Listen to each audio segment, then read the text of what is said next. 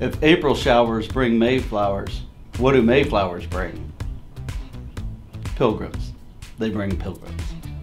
So the question is why do fathers take an extra pair of socks when they go golfing? It's in case they get a hole in one. How do you follow Will Smith in the snow? You follow the Fresh Prince. Do you know what kind of music bunny rabbits really like? Hip hop. But do you know what kind of music balloons are afraid of? Pop music. What was the pirate's favorite Apple product? The eye patch. Boom. So, one of my favorites. I love eye jokes. The cornier, the better. Did y'all know how a penguin builds a house? It glues it together. What rock band has 4 guys that don't sing? Mount Rushmore. Sorry.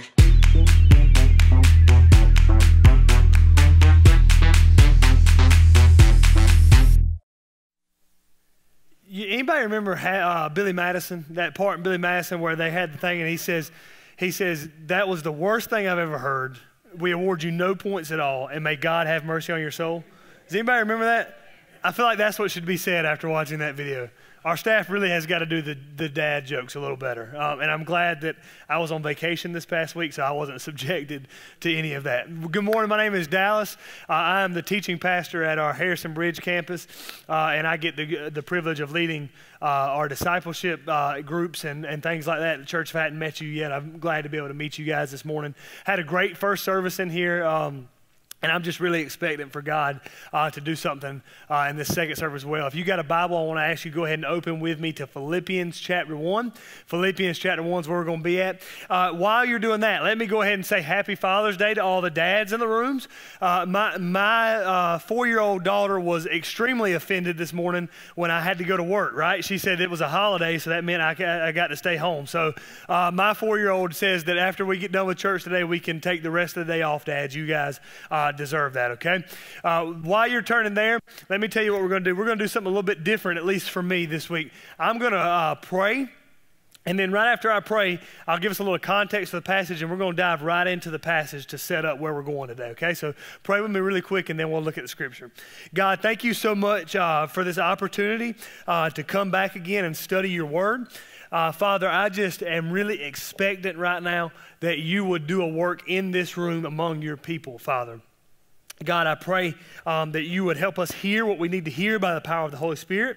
And God, I pray that you would change what needs to be changed by the power of the Holy Spirit. Work in us and through us to do that even now, Jesus. Give us ears to hear and eyes to see and what your word has for us. In Jesus' name I pray. Amen. Okay, Philippians chapter 1. If you've been here the past couple weeks, you know that we've been walking through the book of Philippians, right?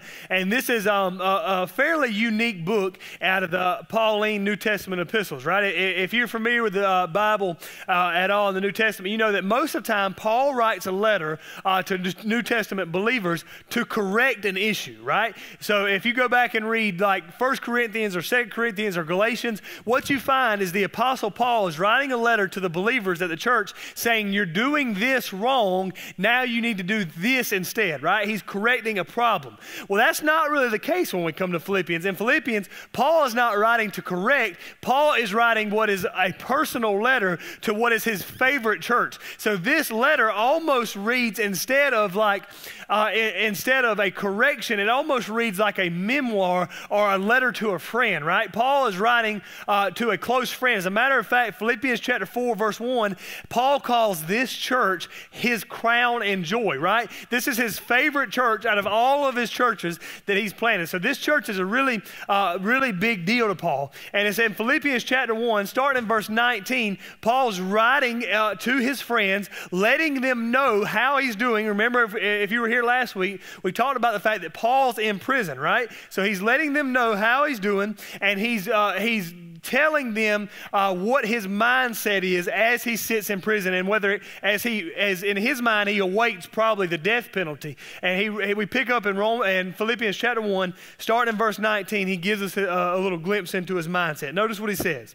Philippians 1, verse 19, this is what Paul says. For I know that through your prayers and the help of the Spirit of Jesus Christ, that this, his imprisonment, will turn out for my deliverance, as it is my eager expectation and hope that I will not at all be ashamed, but that with full courage, now as always, Christ will be honored in my body, whether by life or by death. So what's he saying? He's saying, I'm in prison, and one thing that I'm confident of is that no matter what happens, my only goal is that Jesus will be honored, whether I live or whether I die. And this causes him to say, verse 21, one of the most popular verses in Scripture, look what it says, for to me to live is Christ, to die is gain. For me, to live is Christ, to die is gain. Verse 22, if I am to live in the flesh, that means fruitful labor for me, yet which I shall choose, I cannot tell, for I am hard pressed between the two. Listen to this. My desire is to depart and be with Christ, for that is far better. Now let's stop right here and talk. I'm going to keep reading in just a second.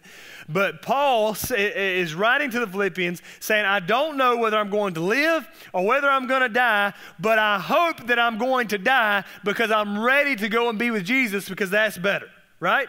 Now, can we just acknowledge before we move on how bold of a statement that is? He's like, man, I'm ready to die. I'm ready to go on and be with Jesus. Like, most of us would say, like, listen, I love Jesus, I want to be with Jesus, but I'm not ready to go today, right? Everybody, the old saying goes, I'm ready to go to heaven, just don't want to go today, right? That's what most of us would be like, yeah, that's me. Not Paul. Paul's like, if the bus is on the way, let me catch it, right? I'm ready to go be with Jesus. So we need to see, this is a radical statement. This is a strong statement, okay? Verse 24. But to remain with you, to remain in the flesh is more necessary on your account. Convinced of this, I know that I will remain and continue with you for your progress and joy in the faith, so that in me you may have ample cause to glory in Christ Jesus because of my coming to you again. What's he saying? You guys still need me. In other words, Jesus still has work for me to do here, so I know that I'm going to remain. Verse 27, he gives them some instruction. Only let your manner of life be worthy of the gospel of Christ, so that whether I come and see you or am absent, I may hear that you are standing firm in one spirit with one mind, striving side by side for the faith of the gospel, and not frightened in anything by your opponents. This is a clear sign to them of their destruction, but of your salvation, and that from God. For it has been granted to you that for the sake of Christ you should not only believe in him, but what? Also suffer for his sake. Now, we're not going to have time to come back to this particular verse, so I don't want to run away from it now. I want you to notice what the Bible just said. The Bible says that if we are Christians, we will suffer as Christ suffered. Now, that's a big statement because it's a far cry from what we've pretty much accepted in the 21st century church, which is that if you come to Jesus, your life will be better. All right? Your life will be better in the fact that you will have Jesus, but it will not be better in the sense that you're going to be excluded from all suffering, right? Jesus does not come offering health, wealth, and happiness. Jesus comes offering Jesus. He says, it has been granted to you that you, for the sake of Christ, should not only believe in him, but also suffer. Verse 30, engaged in the same conflict that you saw I had, and now hear that I still have. So what's going on here? Paul's writing this letter, this part of the letter from prison. And he's describing to the Philippians, right? I told you this is an intensely personal section of Scripture. He's describing in his own terms what it means to be a Christian. So this section here is a section of Scripture describing what it means to be a Christian. Now I want to tell you why this is so important. It's so important for our, especially 21st century mind, because we live in a world that by and large has simplified what it means to be a Christian to the point that we lost a lot of the context of what Paul's saying actually means to be a Christian. Does that make sense? Now, simplifying things is not a problem, right? Simplicity, it makes it easy to convey. The problem is that when we simplify something, we oftentimes leave out other things that it entails, right? So what I mean by that is if I were to come to you, especially, modern Christians, we might say something like this. We've all said it. It's not a bad thing. But if I were to come to you and say, well, what does it mean to be a Christian? You might say, to be a Christian means to have a relationship with Jesus Christ, right? We've all said something to that fact, and that is an absolutely right answer. There's nothing wrong with that answer, except for that it's so simple that it leaves out a lot of what Paul is trying to say it means to be a Christian, right? We might even say things, well, I'm not a religious person, I have a relationship. And now, while that conveys an aspect of truth, it does not convey all that Paul is saying it means to be a Christian. Let me give you an example. My wife was in here earlier. Her name's Jenna, and my little 4-year-old girl named Danny was in here. And if you came to me and said, what does it mean to be married to your wife? I could say it means that I have a relationship with her, right? Now, that is part of what it means to be married to my wife. But if I am to have a happy marriage, that better not be all of what it means to be married to my wife, right? Because what am I leaving out there? Well, part of that relationship, she's just not a relationship I have, right? This out there, and she's okay, I guess. She's nice, right? No, it's not just that I have a relationship with her. It's that I have a relationship where she is the only woman for me, right? That makes sense. I'm leaving something out if I say, I just have a relationship with her. Same thing goes for my little girl, right? If you say, well, what does it mean to be a father? And I say, well, it means that I have a relationship with my little girl. Well, that's leaving out a lot of what it means that I provide for her, that I take care of her, that I see that she is raised and is growing up in a way that honors God, right? I can say, well, it means to have a relationship, but I'm leaving out other things.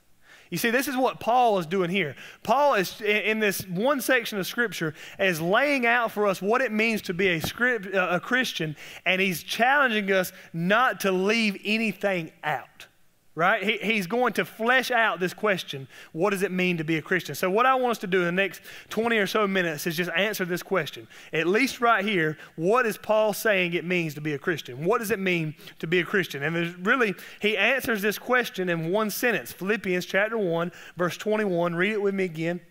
I'll make sure it's on the screen. Philippians 1:21 says this, for to me to live is Christ and to die is gain. That's Paul's answer. For me, to live is Christ, to die is gain. So he answers this question, what does it mean to be a Christian, in one sentence, and it really has two parts to it. I want us to break it down. The first thing we see here, what does it mean to be a Christian? First thing we see is life is Christ. He says, for me, to live is Christ. Now, when Paul says, what does it mean to be a Christian, he gives us a one-word answer, Christ. And now I love the way he lays this out for us, because check this out. When the Scripture says, for me to live is Christ, there's actually a word added there to help with translation. The actual way this text reads, if you could read New Testament Greek, it actually says this, for me, life, Christ.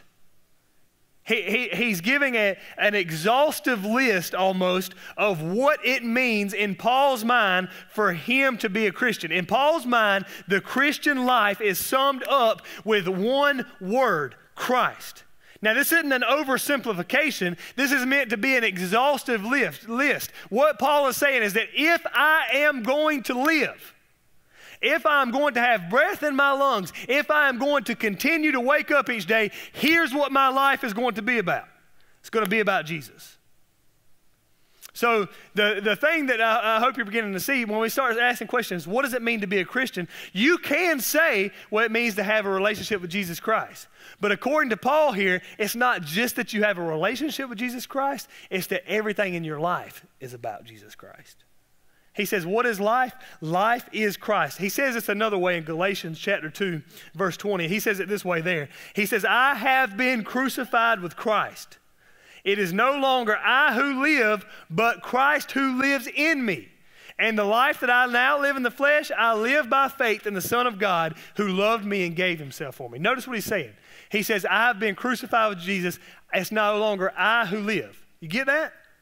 He's saying, my life, whatever it is no longer about Paul. So what's his life about? It's about Jesus. He says, the life that I now live, I live in Christ Jesus. See, everything in Paul's life has become about Jesus. This is what it means to be a Christian. It's not just that you have a relationship with Jesus. It's that Jesus is life to you. It's what all of your life is about. Let me explain it to you a little bit the way Paul explains it. Look at Philippians 1:20. This is what he says. For this idea, okay, life is Christ. What does that actually mean? Paul kind of spells it out for us. What does this actually mean? Verse 20 in chapter 1 says this: "It is my eager expectation." Now, eager expectation, what is that? What does that mean? Eager expectation, if you have an eager expectation, it means that you have a strong and passionate expectation that this is how something's going to happen. This is how something's going to play out. You're expecting it. He said, "It's my eager expectation and" what? Hope. So Paul is saying here, he's describing to us an inner longing. Now, what is Paul's inner longing? What does he say? He said, "It's my eager expectation and hope, my inner longing, that that Christ will be honored in my body." So when Paul says that life is Christ, what does he mean? He means that it is his eager hope, his eager longing, his passion might be the best word to sum it up, that if he is going to live, what he is going to live for is to honor Jesus. Paul's saying that this is what it means to be a Christian. That if I'm going to live to have one passion in all of life, to make sure Jesus is honored in my life. So that think about how this applies to us, whether we go to work, whether we're at home, whether we're at the ball field, whether we're at the restaurant, that we live in such a way that our eager expectation, our passion in all of life is living to honor Jesus. So you begin to see that Paul's laying out for us here something that's bigger than just, oh, I have a relationship with Jesus. Can I just tell you, you got a relationship with your hairdresser, right? Jesus isn't coming for just relationship. Jesus is coming for our entire life. He says Jesus is his one passion. But he also says Jesus is his purpose. Look at me at Philippians 1:22. Look at what Scripture says. He says, if I am to live in the flesh, in other words, if I'm going to continue living, I'm going to what? Verse 22, that means fruitful labor. In other words, if I am going to live, what I'm going to do is work for Jesus. So what we begin to see when Paul says life is Christ, Paul is saying that my entire life is about knowing Jesus, honoring Jesus, and making Jesus known. That what Paul is describing here is a life that everything is about Jesus. It's an all-consuming passion. As I thought about this and even prepared for this week, this is something that I've been describing in my own life lately as what I would call an orienting relationship. Okay, an orienting relationship. I feel like this is something that God's just this terminology is something God's weaving into my heart, weaving into my life, weaving into my family's life. This terminology of an orienting relationship. This is what Paul's describing here. Now, what is an orienting relationship? Let me explain it to you this way. Do we have any parents in the room? Any parents? Okay, a few. All right. Now, parents, let's think about this for just a second.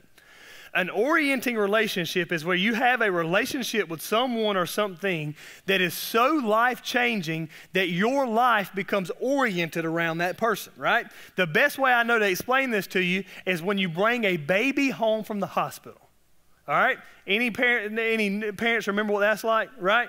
I remember what this is like. I was 22 years old when we had Danny, okay? 22 years old, and they handed me this like 6-pound baby, right? And they said, take her home, right? And I was like, no. Like, can we stay here, right? Like, I don't know what to do with this, right? Like, I'm not even sure how this works, right? And so they gave us this 6-pound baby, told us to take her home, and here's what happened. And new mamas, you probably know exactly what I'm talking about here, right? Over the next 2 weeks, 6 weeks to like 6 months, your life became about one thing. What did your life become about? That baby.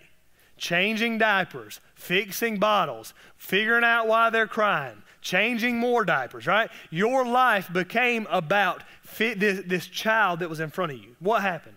You had an orienting relationship. That in this moment, there was this being that was completely dependent upon you. And because of that, your life became oriented around that baby. That's what Paul's describing here. Except in this case, God's not dependent on us, we're dependent on him. And our entire life becomes oriented around him. That's what it means to be a Christian to Paul. Paul has none of this. Well, to have a relationship with Jesus means you come down here, say a prayer, go on about your life, and you have a relationship, right? No, what Paul is saying, that life is all about Jesus. Paul says, for me, life, Christ. So let me ask you this. Do you have this kind of relationship with Jesus where all of your life is oriented around him? Because this is what it means. This is what it means. But he doesn't just stop here. He actually goes on and further explains this a little bit by another statement. He says, to me, to live is Christ, and to die is gain. So the second way we can answer this, what does it mean to be a Christian? That we can say this, death is gain. Now, can we just talk for just a second about how oxymoronic a statement this is? Death is gain? Like, no, Paul, generally death is loss, right? Like, that's how this thing works. But we need to go ahead and lay this out. Death can only be gain when life is Christ. Okay? Track with me here, okay? Paul does not say life is marriage. Paul does not say life is kids. Paul does not say life is career. Paul does not say life is family. Paul does not say life is finances. Paul does not say life is relationships. What does Paul say? Paul says life is Christ. Now, if life is Christ, then death is gain. Why? Because we get to go be with Jesus. Now, the inverse of this is also true. If life is relationships, right? If life is marriage, if life is kids, if life is career, then death is loss. Why? Because it's taking you away from all of those things. But Paul says, no, if life is Christ and none of those things, then death is actually gain. Now, how can this be true?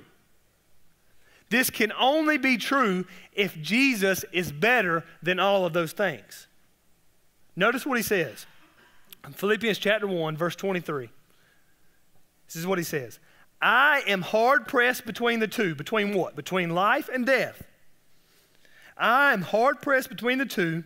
My desire is to depart and be with Christ. Now, stop there for a second.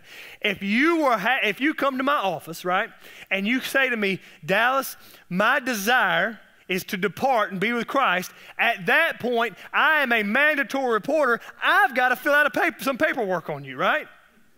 To depart, like, do you want to die? What is wrong with you, right? Like, pastorally, I've got to do that. I'm like, great, this guy's just told me he's suicidal, right? Let me go ahead and do what I got to do. I'm making light of that, but that's serious. Like, if we met somebody who was talking this way, we'd be like, man, this dude is crazy.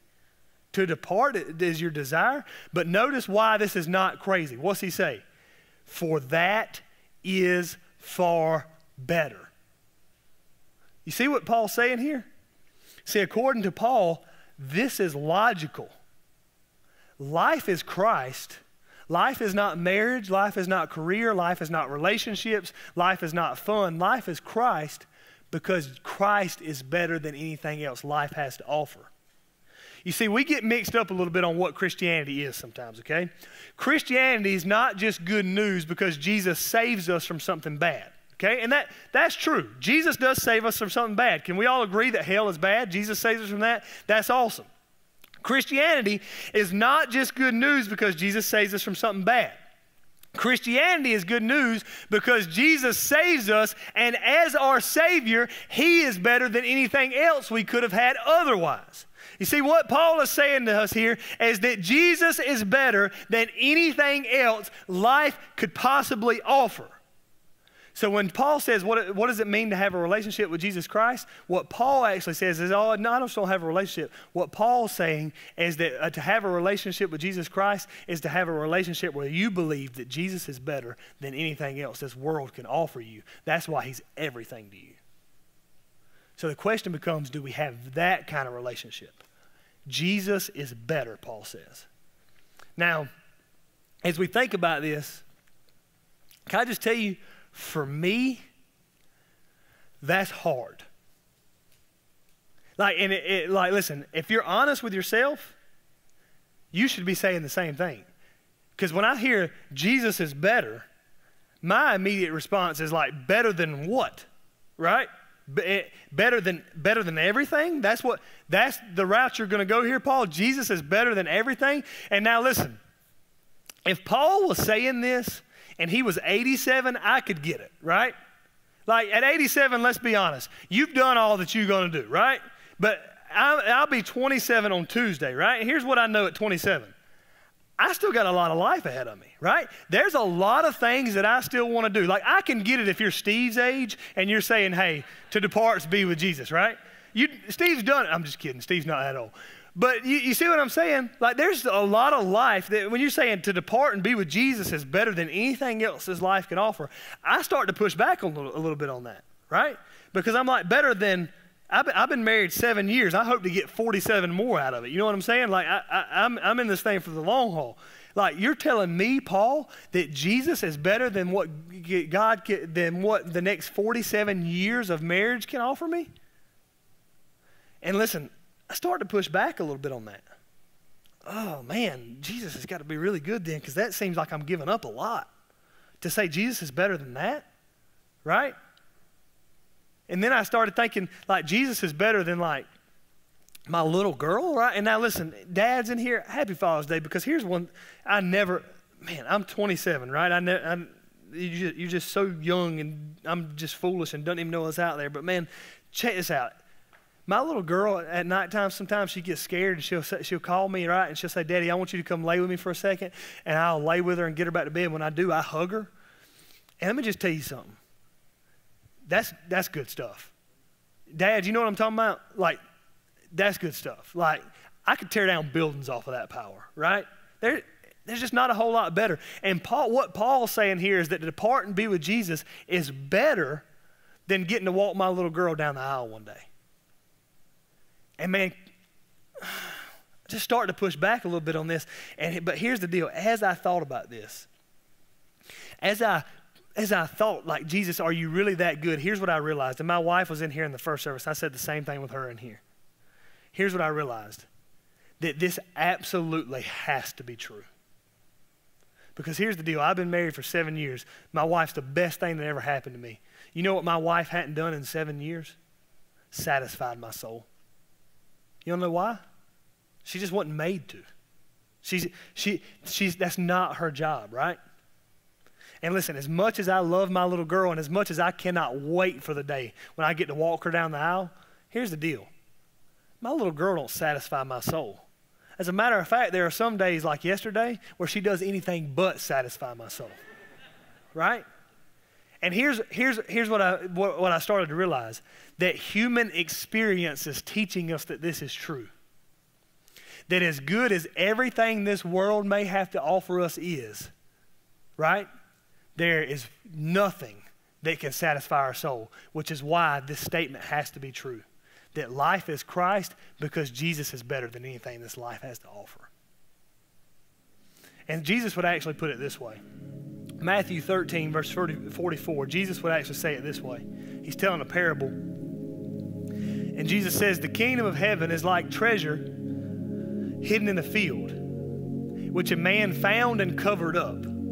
Then in his joy, he goes and sells all that he has and buys that field. What's he saying? He says, coming to Jesus, following Jesus, doesn't mean that all those other things are no longer any good. They're just not as good as what Jesus offers.